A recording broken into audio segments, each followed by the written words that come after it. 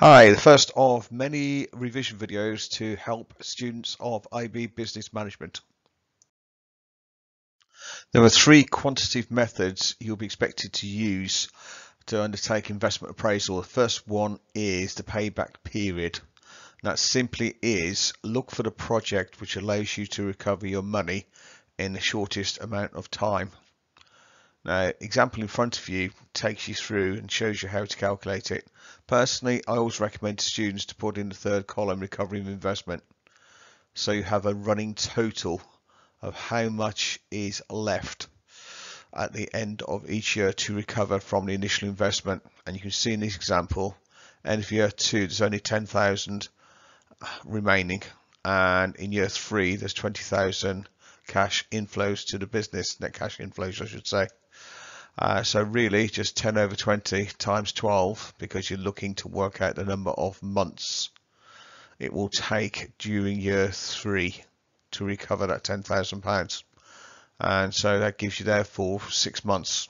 So the total payback is 2 years, 6 months. So have a look at the example, see if you can follow the logic of how it's calculated. Understand mechanics first, then move on to why you're actually basically undertaking the process. The key terminology is relatively straightforward. Investment appraisal is simply a tool which allows businesses to make decisions. Decisions on competing alternatives.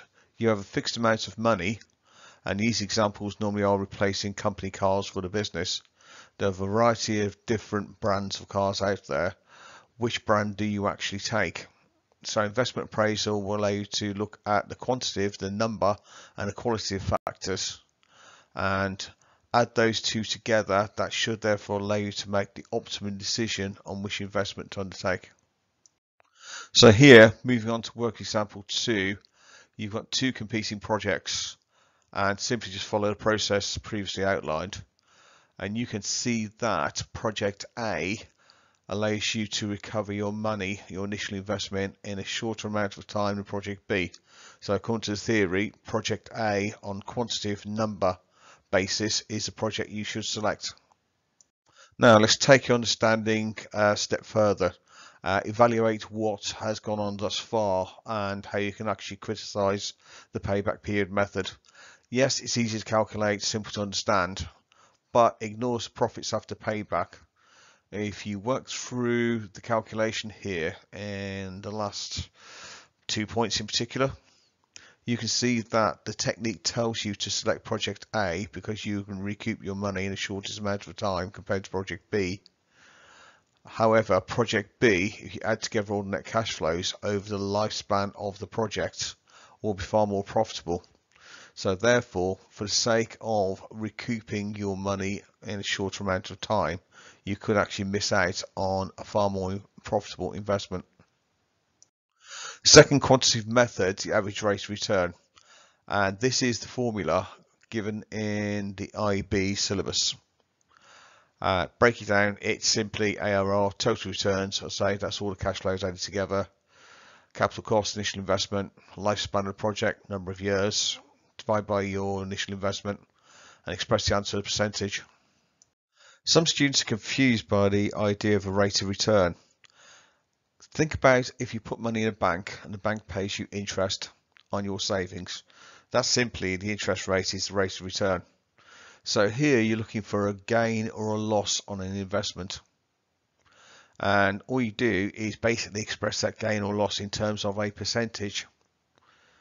And the bottom line with ARR is you select the project with the highest ARR figure. But you need to take into account, again, from an evaluation point of view, some businesses will have minimum return on investment targets. So always carefully read exam questions. If this is specified and you work out the ARR for 1 or 2, 3 different projects, and you say select project A, for example, but even project A is still below the target investment, businesses will not normally touch an investment which does not reach their minimum threshold in terms of target. So realistically, that is the only factor that normally causes a problem. Criticisms of the method is involved in averaging. So the longer the time span of the project, the longer you average over, and therefore less reliable are the figures. Simple worked example, just follow it through. Make sure you're happy with the idea that obviously project B has a far higher return, so therefore that's a project which should be selected on numerical quantitative basis. Moving on to the third quantitative method, discounted cash flow net present value, NPV. Note, it's HL only, this method. Now the primary reason stroke advantage of using NPV is that it takes into account the time value of money, something which neither the payback period or ARR actually does. Now time value of money is basically inflation, which is purchasing power. If you are undertaking an investment, you have to forecast the returns on that investment. So if you are forecasting the investment will generate a net cash flow of £100,000 in 5 years' time, what £100,000 will buy in 5 years' time compared to today has to be adjusted, because the purchasing power in 5 years' time, £100,000 will not buy you the same amount of goods or services that £100,000 does today. So you get involved in something called discounting, and this will become far more obvious as I take you through an example.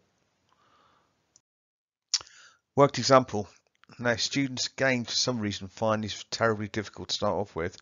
It's simply a matter of laying out your data in columns. So you've got the year, you've got the net cash flow, you've got discount factors, you've got net present value. Now discount factors, okay, if there is a question in the examination, IB will provide you with a table of discount factors. You just have to find out which percentage discount factor to use, and it will be specified in the question. Or they may not even give you the tables, they'll just basically print them in the exam paper. Here I'm using a 4% discount factor. So you take the net cash flows and you multiply them by the discount factor to arrive at the net present value. So you invest £250,000. In 1 year's time, you generate a net cash flow, okay, of £100,000. But what you're actually saying, you have to discount to reduce it. That £100,000 in 12 months' time is only worth 96.15% of its value. So therefore, today, it's only worth 96.15. Okay. Now work out its pounds thousands. In 2 years' time, you forecast this project will generate £120,000. But what is that worth to you today? That's only worth 92.46% of its value. So all you actually do here, the calculation, is multiply cash flow by the discount factor to arrive at net present value. And net present value is what are those future cash flows worth today. So you are discounting, you are reducing the future cash flows. So £200,000 in 4 years' time is only worth 85.48% of its value today. Now all you simply have to do, cash flow multiplied by discount factor gives you NPV. Add up all of the inflows, net cash flows, then subtract the outflow, that's the initial investment, you end up with an NPV. And again, this is all detailed in red, so go back over and work this through yourself. And what you're seeking, if you've got 2-3 different projects, calculate NPVs, you're looking for the project with the highest positive NPV. Now what this actually means is, in today's terms, as it says here, 296,972. Okay, that is the profit, the value of the profit, this project.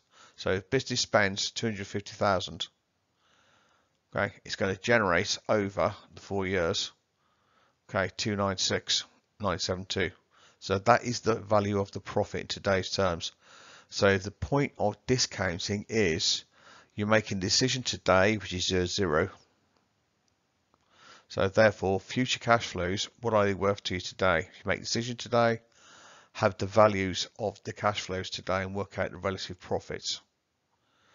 So if it's positive, the NPV, it's a profit. If it's negative, you make a loss. If it's 0, you will basically break even on a project investment. Theory-wise, take a look through this yourself. It basically just goes over what I've just basically said for the previous slide, to be honest with you. So it should be relatively straightforward. So let's draw all this together in terms of some evaluation points. Exam questions will always expect you to look at both quantitative and qualitative analysis of investment options. This is all about decision making. So you will have to balance number and non-number factors and arrive at a conclusion of which option is the best way forward for a business. Look out for the fact payback ARR may suggest one option, NPV another. That's not an issue. It's just the way you balance. Okay, it's the quality of your analysis and evaluation. Draw into the facts also NPV is the more reliable method. It takes into account the time value of money. Also look for payback. Are you foregoing a project which over its lifespan could be more profitable than the one you're actually taking? Qualitative, use your integrated knowledge of business. An investment may be highly profitable, but look at your stakeholders. Are you looking to place workers with technology? How would that impact on your brand? What about motivation levels of the workers left behind? That could have an impact on your labour turnover as well. Those workers may not have lost their jobs at that point, but they may think, well, it's only a matter of time, so they leave. Also remember, profitable investment, link it to ethics. It may be profitable to investing in certain products, certain countries. Okay, is that actually ethical? And again, take that back to your brand. Final item for you is a quick knowledge check. And what you have here, questions 1 to 8, are the syllabus requirements for IB Business Management 3.8. So if you can answer questions 1 to 8, you understand all the knowledge. Then it's just a matter of going back and practice, find your examination questions. Hope this has been useful. It's on the YouTube channel. Make sure you keep your eyes open, subscribe to our channel. There will be more coming.